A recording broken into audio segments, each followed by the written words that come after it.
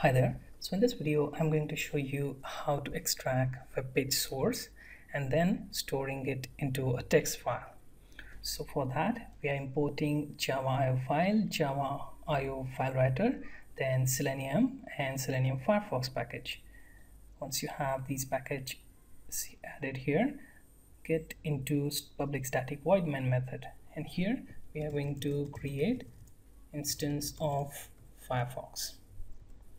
And then we will navigate to example.com web page. So driver.get http example.com. You can pick any other website, but just make sure that the code that it is going to print on your console as well as on your text file will be a lot bigger. So to avoid that, I'm using this simple website called example.com.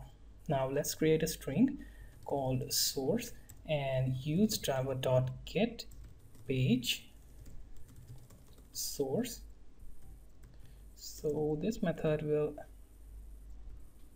help us to extract HTML code from the web page, and we're going to print that out on our console. Okay,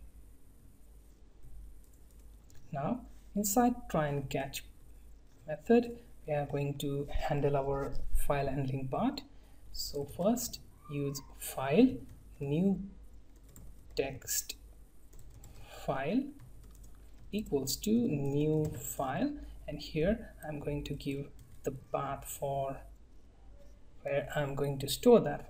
So it's Selenium demo.txt, right? So after that use file writer fw equals to new file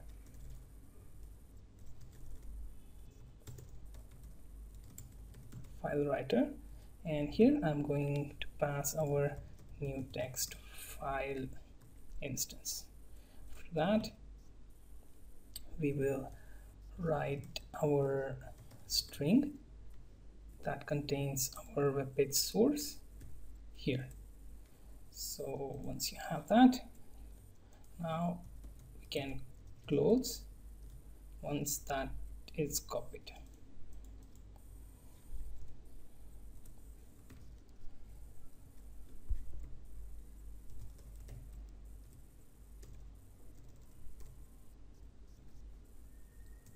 For catch block, we will use an exception, right? So let's simply print out system out print e. Okay, so our code is ready.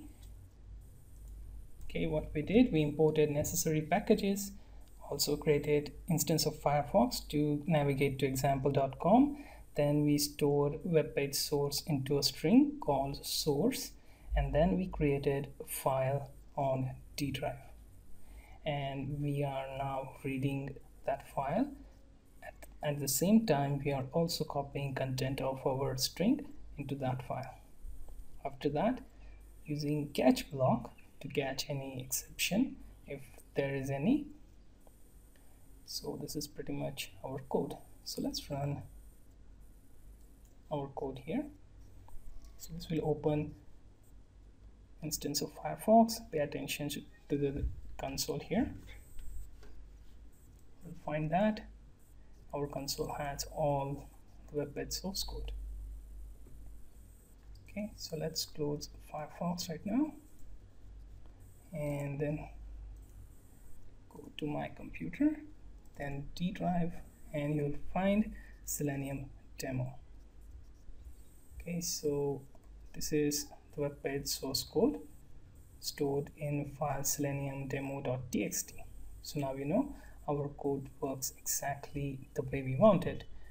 Now you know how to get the page source, store it into the string called source, and then copy it into Selenium demo text file, and then close that text file. Just pause the video, go through the code and execute